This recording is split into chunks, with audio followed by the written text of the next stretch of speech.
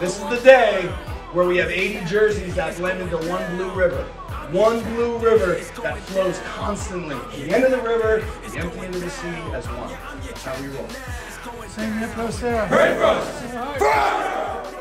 Well, hello, gentlemen. How are you? Doing well.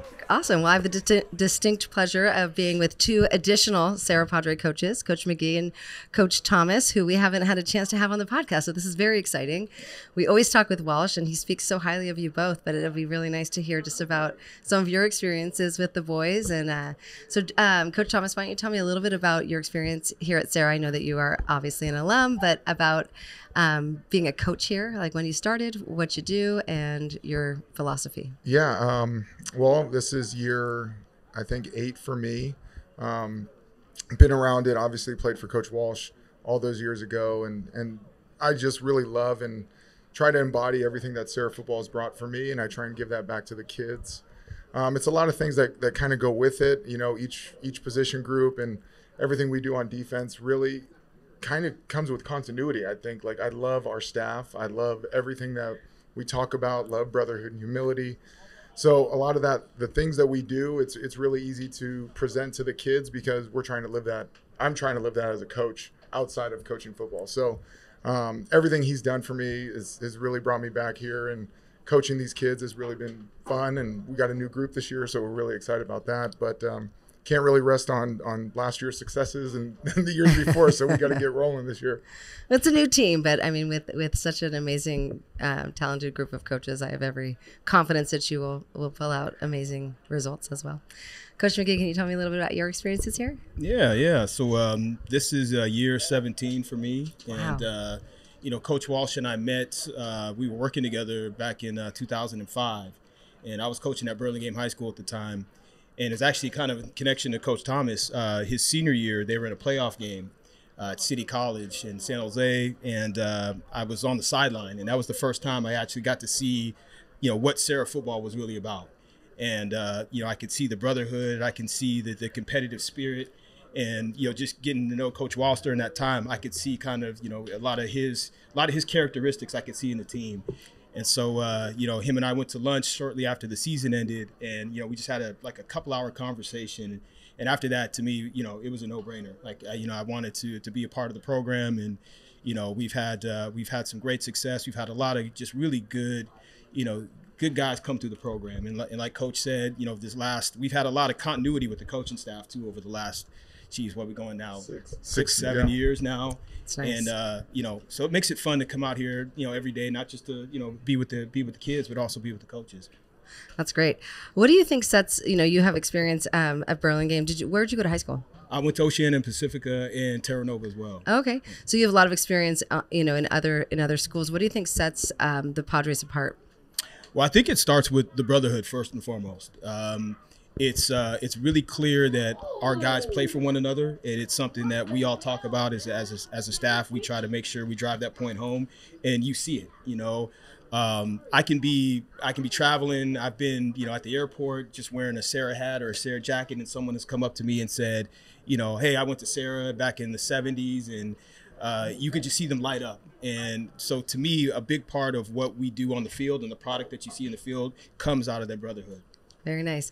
And Coach Thomas, as an alum as well as a football player and now as a coach, how do you believe or how do you draw from your experiences as a player and alum as you coach these young men? Yeah, I think I think it's easy because none of the stuff has really changed. All the stuff that he's told us when we were freshmen in 03 to graduate in 07, and it's the same language. Mm-hmm. And he's still the same fiery guy, and he expects a lot out of the coaches, and we get along really well together, and we have our group chats, and we have our things that we go out to. And, you know, I think the big thing is a lot of it just continues to stem from our staff and the guys who have come and gone, and the guys that we have and continue to stay here and be here in May. Like Coach McGee said, 17 years, like that's phenomenal. Like that doesn't really happen, right? And then we've had our staff since 2018, and you know, we work together, we talk together, we joke together, like all the things that happen on the field. We're rooting for each position group, whether it's making jokes about it or whatever it is. But it's like we just feed off each other, and I think a lot of the kids feed off of us being and liking one another and being around each other. But that common language that he's had since 2001 has really never changed, and it's always been the same. So it's really easy for us as coaches to get behind it, believe it, and then convey it to the kids. Awesome. Well, I mean, it's a beautiful day here. We're at our second annual showcase. It's such a great blend of two wonderful programs who really do kind of stand with the same value system, with the faith interwoven with brotherhood. Can you just talk a little bit about the day? Yeah, I mean, for me and my group, it was a fairly simple, quick 15-minute defensive individual.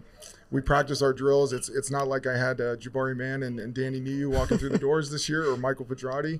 So the group is new. I'm very excited to coach this year because I didn't do a lot of that last year. That's the running joke on staff as well. Didn't need to. Didn't really have to. On autopilot. Yeah, seriously, throughout the year. So That's a great team. But it was great. I mean, my guys gave like really good effort. It was really nice to see them like kind of transition from Monday to Thursday. It didn't seem like they were really nervous. They got out there, they played fast, they had really good effort. And that's really all I can ask for in 4 days into spring. So great. I've been making the joke on the staff about last year and the year before wanting to fast forward to August. Well, this year I need every day in spring and every day in summer to get my guys ready. But we're really excited. Young group, really talented, but also fun. They make a lot of jokes, and I'm excited to be a part of it. Very nice. Yeah, just to add to Coach Thomas's comments there, I think that what was really cool to see is, guys stepped up. So we have some guys that are still, which is a good thing, out, in track and baseball, some other sports are still competing. So, guys had an opportunity to show what they can do. And, for my group and the safeties, Isaiah Semafua had a great day. Nice. Malachi Tafo, young guy, had a great day. And then, Teddy Chung, who's been, he's been consistent in the secondary the last 2 years. He just shows his growth and even as a leader. So it was really good to see these guys get the opportunity and make the best of it. That's great to know. And I was able to watch a lot of freshman games last year, and there's a lot of really great skills players that are coming up. I feel like I wouldn't be asking the right questions if I didn't say, I mean, obviously we've come off, 3 years of going to state to play, arguably the best team in the country. There's all the hype around here. And I know a lot of people are looking at Sarah High School saying, okay, what's in store for this year? You guys just both said there's a lot of promise, but in terms of coaching, we're not going to assess our players yet, right? But in terms of coaching, what's the philosophy going in and not just for this year. I mean, I'm sure you've had other teams that are just as young that have a lot to learn and to grow together. What is the Sarah philosophy on, growing a young team? You want to take that to start? Or your philosophy, or not the Sarah. I didn't mean to put that much pressure, but well, I think for us, it's really getting to know one another, understanding your position, understanding your role, understanding that we have young guys, and not getting hung up on that, and understanding it's a day by day. Rome wasn't built in a day, but bricks were laid, and we got to do that. We kind of get back to the hard work, and I guess we can't make assumptions this year. There's no assumptions. We have to assume that our guys don't know it, and we have to talk to them, that this is what we're doing and this is what you need to do. The expectations of coming from JV to varsity or freshman to varsity is this is how we do things. That, they can't really rest on any success of the past years because they haven't done it. Obviously, we have a few kids who have, but really our staff, we've really put our kids in really good positions over the last, I think, 6 years since we've all been together, since I came back with Coach McGee and Coach Walsh and everybody. So we'll continue to do that and evaluate and watch a ton of film and make sure our guys are on point. But I think our defensive philosophy will stay the same. Coach McGee could probably attest to that. So, and then obviously Coach Mons, who actually we may not know what he does. We might line up in something completely different. But he will have statistics to back it and the reasons for it. But it just starts with our hard work. I think a lot of patience and grace with these kids, understanding that they're not kids that we've had in the last few years. So and I think that's the exciting part is really developing and getting back to those grassroots kind of thing. Absolutely. Yeah, it's like Coach Thomas said as well earlier. Coach Walsh has been pretty consistent over the years about what our goals are as a program, and one of the goals that we always have is to win WCAL. Right. And so doesn't matter who we play during the preseason, you know, what it is for us really is it's a measuring stick. You know, how good are we? Where are the gaps? What do we need to work on? You know, what do we need to keep doing better? So whether we play, you know, it really doesn't matter who our opponents are. I think that, you know, especially with the young team, it's going to tell us a lot about what we need to do going into league and really preparing them to make another, you know, WCAL run, because that's, you know, ultimately that's one of our primary goals first and foremost. That's amazing. Well, I have every confidence that this team of talented coaches will be the best teachers, mentors, and role models to get this team to where they need to be and to have a wonderful season, as you have for many, many decades. And we value you so much. Coach Thomas, you have a podcast right now. You want to just talk about that for a second, because one podcast to another. Sure. Yeah. I mean, we got one. It kind of just started on a whim. You know, it really originated in the coach's office with two of our other coaches. And, you know, we really enjoy doing it. It's something fun. It gives us something to do. One of my goals for 2024 was to do something different. That kind of just came about, and we got some people to go with us. And it's been really fun. I think us just talking, number one, I enjoy being around the people I coach with. For and sure. They're more than just coaches to me. They're actually friends, and being able to have an outlet to go do something like that and have some fun and make some laughs and some jokes is really it. So it's fantastic. And where can people find it? Well, it's called Sideline Warnings, and we're on YouTube. And I'm not really up to date on all this like social media stuff. Well, we'll tag it on this Yeah, one. We'll got tag it. it so everyone can find it. That's well, wonderful. Well, thank you. I appreciate it.